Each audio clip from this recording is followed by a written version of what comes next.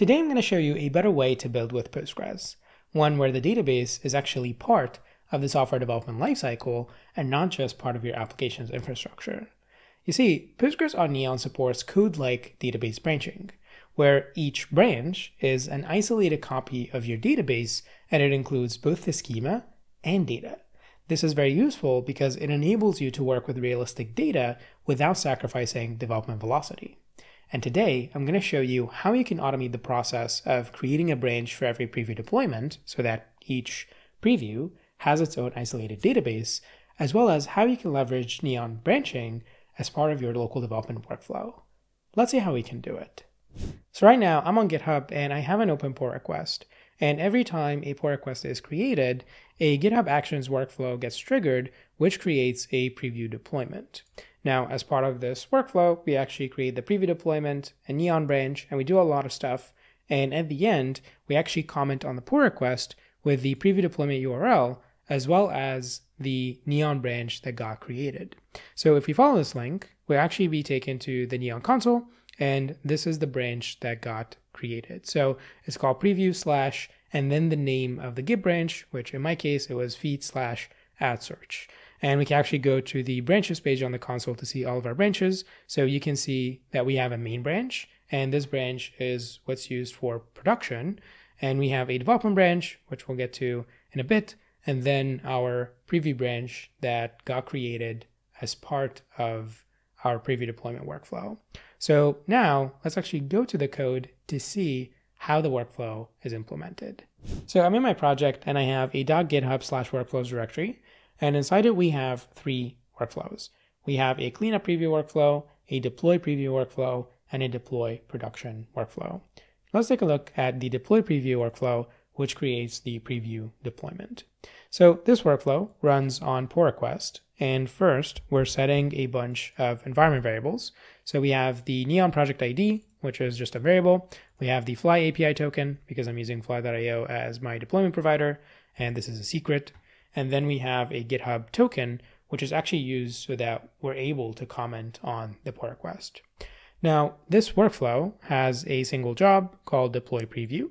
And what we do really is just check out into the repo, install the dependencies, and then we actually get the Git branch name, and we'll use it to name our Neon branch so that when the pull request is merged, it will be easier for us to actually delete the Neon branch because we won't need it.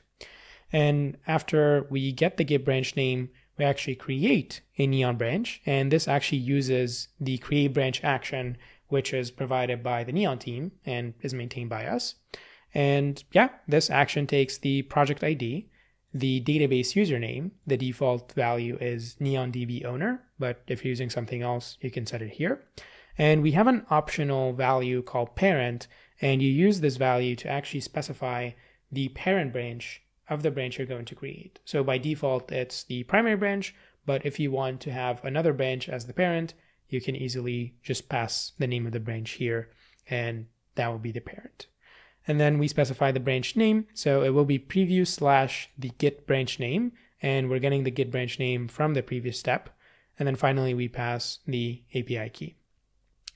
And then once we have the newly created branch, we actually have the database URL, and we get the database URL from the previous step. We run any pending database migrations that are found in code. And finally, we do a preview deployment, and this uses the Fly PR review apps GitHub action. And we're setting the database URL secret, which again comes from the create branch step. And finally, we comment on the pull request.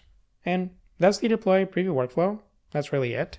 And for the deploy production workflow, it's kind of similar. We check out into the code, we do, pm install, then we run any pending database migrations, and then we do a deployment to production. So we run the flyctl deploy command.